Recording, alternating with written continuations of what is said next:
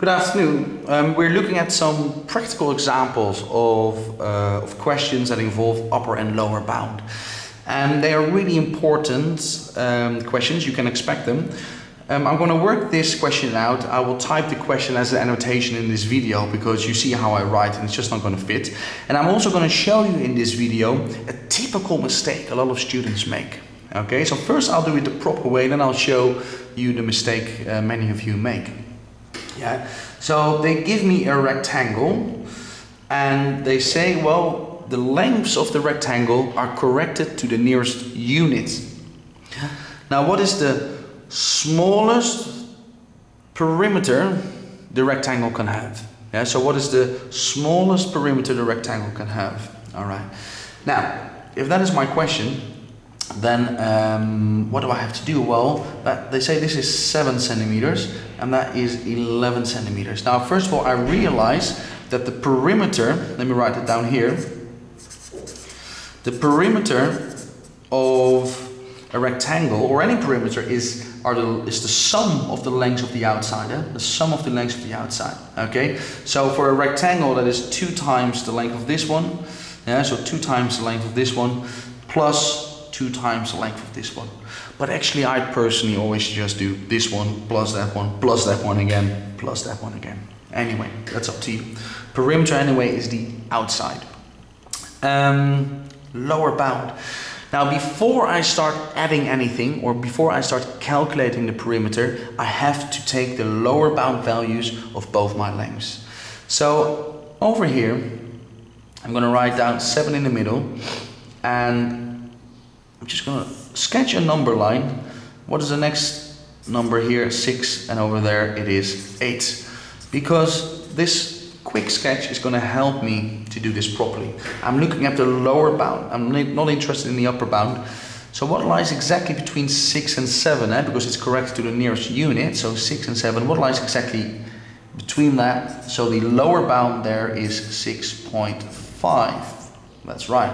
And I do the same for my other value. So I put 11, 12 on that side, 10. Not interested in the upper bound, but still I just draw it. I always draw it. The lower bound, what lies exactly between 10 and 11? That is 10.5. Okay. Now I'm going to calculate the perimeter with these values. So what is the perimeter, or the lowest possible perimeter? 6.5 plus 10.5 plus 6.5 plus 10.5. All right. Now, again, some of you will say, well, it is 2 times 6.5 plus 2 times 10.5. Yeah. Now, of course, that is excellent. Well, I always just add the four sides up. If you want to do this one times 2 plus that one times 2, that is great. Okay, let's work that out. So 2 times 6.5, those are 13 units, because it doesn't give any units, centimeters, meters, it doesn't say, so units. And 2 times 10.5 are 21 units. So the perimeter then would be 34. Yeah. So the lower bound of the perimeter are 34 units. Okay. Now let's say they will continue and they will now ask, well, what is the highest possible area this rectangle can have, for instance? Yeah? So again, it's corrected to the nearest unit. What is the highest possible area this rectangle can have? So highest, we're talking about the upper bound. So what is the upper bound? Well, what lies between 7 and the next number 8? That is 7.5.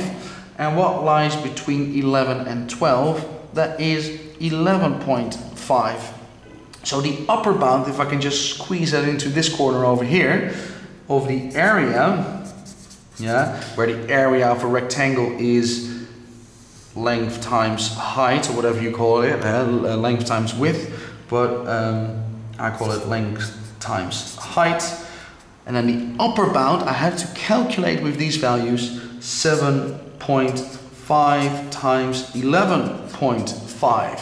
And then you can work that out. So I am not going to work with 7 and 11. I have to work with the upper bound values. All right, now I'm not going to work it out properly myself. I'm a little bit lazy. I'm going to take my calculator. 7.5 times 11.5 equals, and that is 86 1/4 units squared, units, yeah, to the power 2, area. Okay, so that just fits over there, 86 1/4 anyway. Okay, now I just quickly want to show you the typical mistake students make. And so I sketched the rectangle here again. And let's say we're still looking for the perimeter and then the lower bound perimeter. What do? They calculate the perimeter first. So they say, well, the perimeter is 7 plus 11 plus 7 plus 11, yeah, which is 18 times 2, which is 36. And then they take the lower bound of that answer. So they say, well, the lowest possible perimeter, yeah, considering it's correct to the nearest whole unit, or the nearest whole number, that would be 35.5. But that is wrong, because you do not work with the values given and then of your answer take the lower bound. No, you have to take the lower bound first and then find the perimeter. And that's your answer. So I do nothing with my 34 units here. I do not take the lower bound of that again. No, I do take the lower bound at the beginning and then I work with those values. Yeah. So if I would continue the area, what is the upper bound? Yeah, what's the highest possible area? Some students will do, 7 times 11, which is 77. And then they take the upper bound of that. So 77.5. Which is wrong, yeah, because you and I realize with upper and lower bound questions, you first, in this case, take the upper bound, 7.5 and 11.5, and then you work with those values. 7.5 times 11.5 equals, and that is your answer, and stays your answer. You don't do anything with that anymore. Okay, so 86 1/4 rather than 77.5, because that is absolutely wrong. Okay, now let's go to another video with another example. I'll see you soon.